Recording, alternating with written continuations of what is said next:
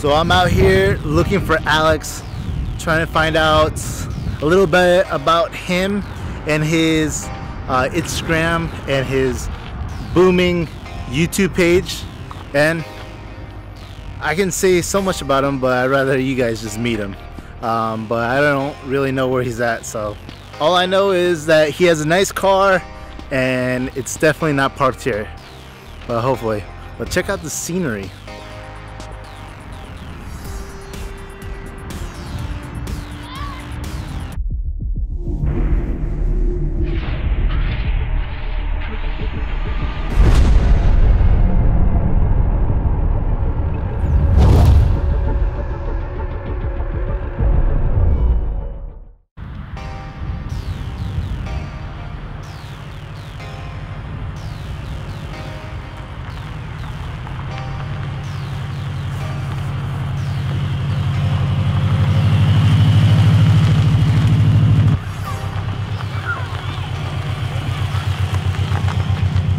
Hey, Alex the man.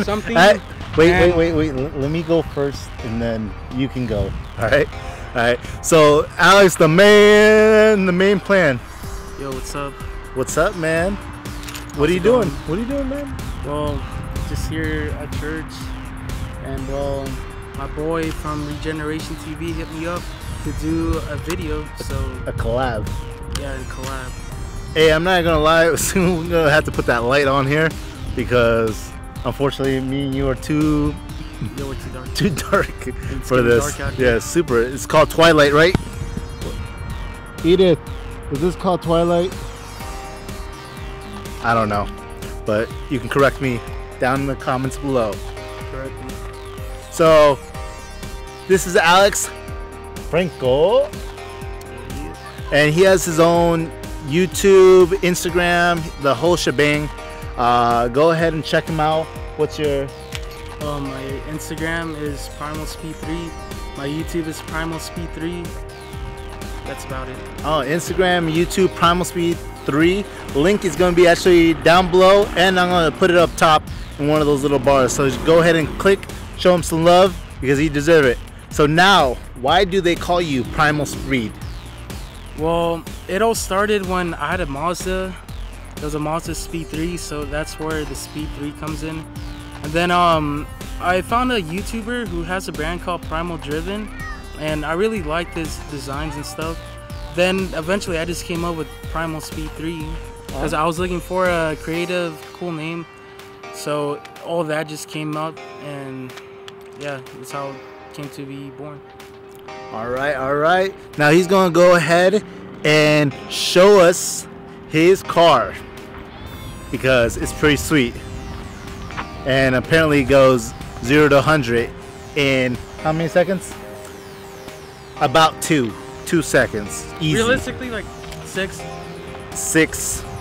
Realistically. Minus 4. So literally it got super dark and real quick, and we're too dark for this, so my light is actually out, but I have my phone. So we're gonna ghetto rig this to finish the movie. You ready? Yep. All right, Alex, what do we got here?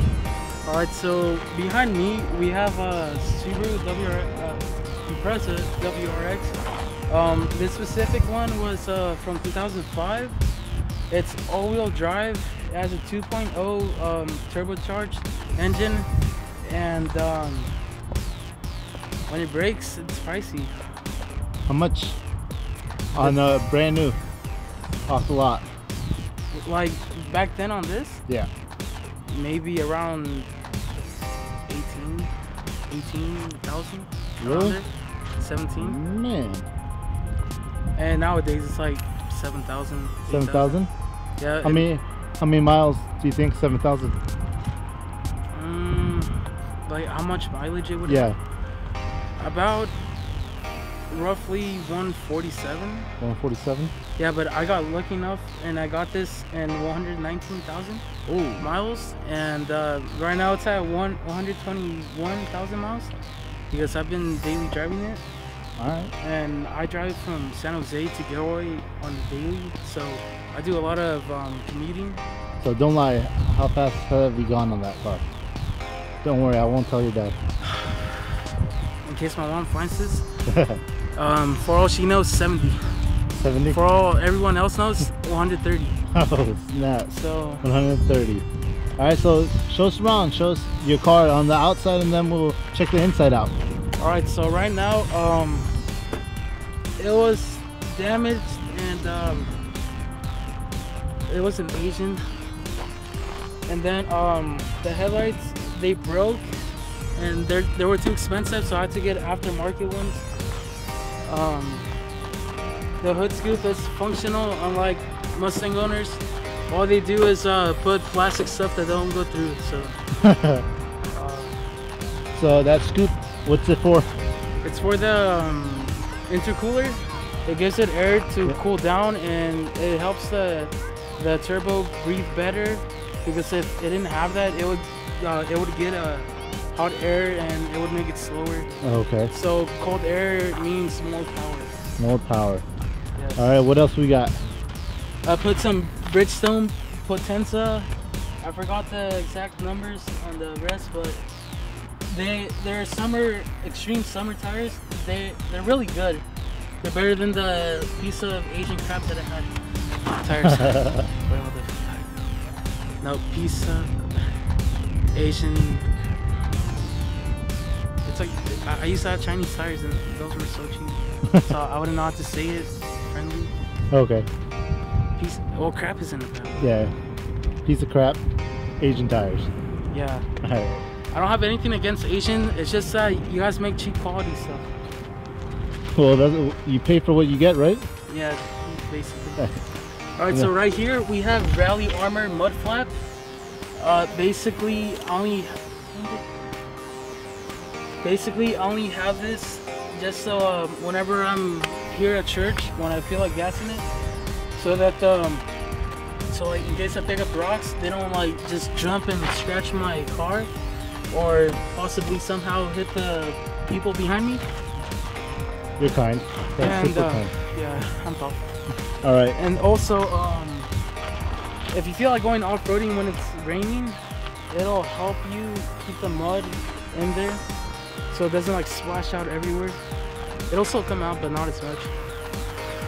And right here, my plate cover, that's an extra 10 horsepower. The plate cover's an extra 10? Yep. Why? And it's from Primal Driven.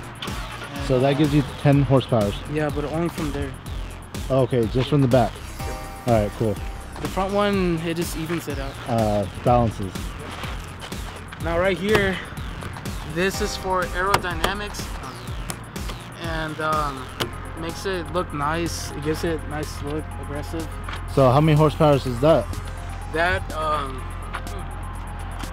on the description it said 15, but it feels like it gave it 20. So. Oh, okay, cool.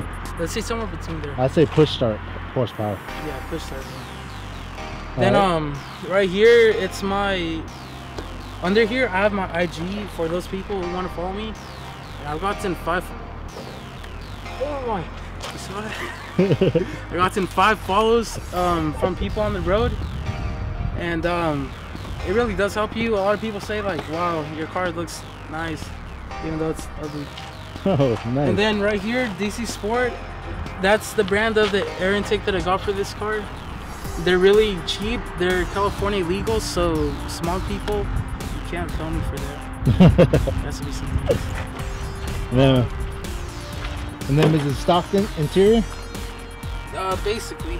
Just No, I see those stickers. How much horsepower are you pushing with all those stickers? I wanted to keep it low key, but the in focus sticker, yeah, it's 10 plus, depending what tune you run. The shift knob, another 5. The shift boot, another 10, because higher quality, more light. So 5 plus 15 plus 20 plus 35. How much is that? Dude, you're putting too much. You're just overloading my brain. I'll just say somewhere around 40. That's not right, but somewhere around 40. 40 horsepower boost. Yep. And then the pedals, they're from factory. So those pedals, from factory, they give you extra 5 Factory horsepower. Walmart or what? Like factory Target. Factory Target. Yeah. Nice. I've seen those. Then shall we go under the hood? Yeah. Alright.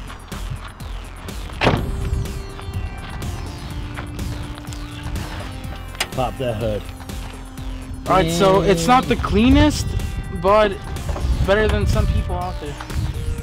Alright, so right here, the DC Sport air intake that I'm talking about. So hot that my hand feels warm. Feels nice.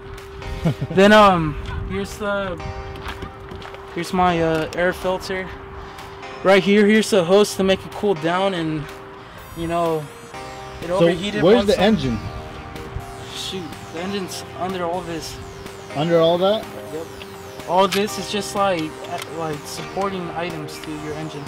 Okay, so you can just take that off and just have the engine and make it go faster. Yeah, because basically you just need an engine to run. Yep.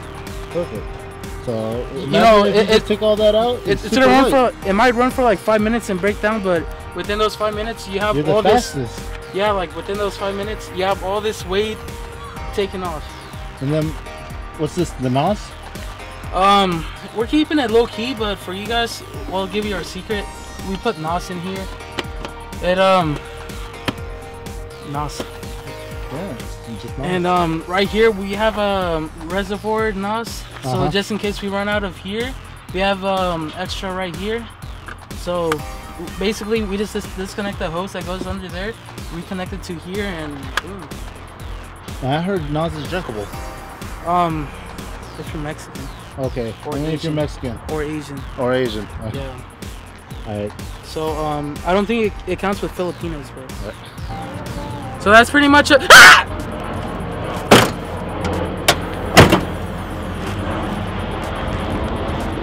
Alright guys, so now for the serious part. Today's topic, baptism. So what's baptism? Basically, it's where you're reborn through Christ. You give your life to Him, and basically, your life is His now. So you're His servant. You're like pretty much not guaranteed, but you're a step closer to entering heaven. Once you die, once the world, whatever, if you're killed, it's a shame, but you know, basically doing that gets you closer to being with your Lord. And I baptized last week for the reason that I felt like it was about time. I wanted to be more serious in life. I wanted to be closer to God. And I felt like when I wasn't baptized, I didn't take it seriously because, you know, being baptized, it makes me feel like I have to be good in like church stuff. I have to be into the Bible. Like without baptism, like I said that to myself, I have to be in that, but then I would just let it go and do other stuff. Like for example, like someone say they have an addiction to drugs or alcohol, porn, whatever it is. I feel like when you're not baptized, you just slack off because you're not in that commitment yet. And being in that commitment makes you feel like you have power, you have endurance to overcome your temptations or your addictions, your whatever you have. And for me, it's helped me in life. I don't want to say what I had, but I've had problems, and right now I'm doing really good and not falling into it, and it feels great. So if you're thinking about baptizing, talk with your pastor, your teacher, whoever you want to talk to, and let them know like you want to get baptized, that you want to be a new man, that you want to be saved from death. And I don't know where I'm going with this. And, yeah. So now that you're baptized, would you say that things are a lot easier? They're not a lot easier, but you have more like willpower to overcome like bad things, like temptations, like I just explained. Well, I would say that you don't feel alone at this anymore. That no, you like, have. I feel like I have a companion, a guardian. I feel stronger. I feel like I could just take on whatever it comes towards me. All right. Well, unless it's a rocket, because that'll just come. But, well, other than that, anything else you want to say to these Regenerator? If you haven't baptized, think about it, because you never know when the world is gonna come to an end, and it's like an insurance policy. You just have backup right there. You have more benefits in a way. So just think about it, and I'm not forcing you, but I'm just saying, if you guys are looking forward to doing something like that, taking the extra step, just do it if you feel in your heart, and I think that's about it. All right then. All right guys, well that was it. It's pitch black and we already recorded our outro, and that's For why convenience.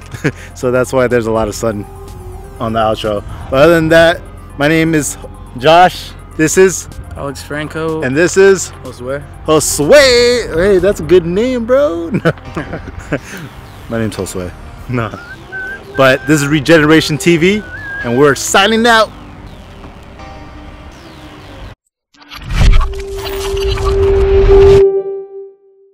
So I hope you guys enjoyed the video and hope you learned something new today. As usual, have a great day.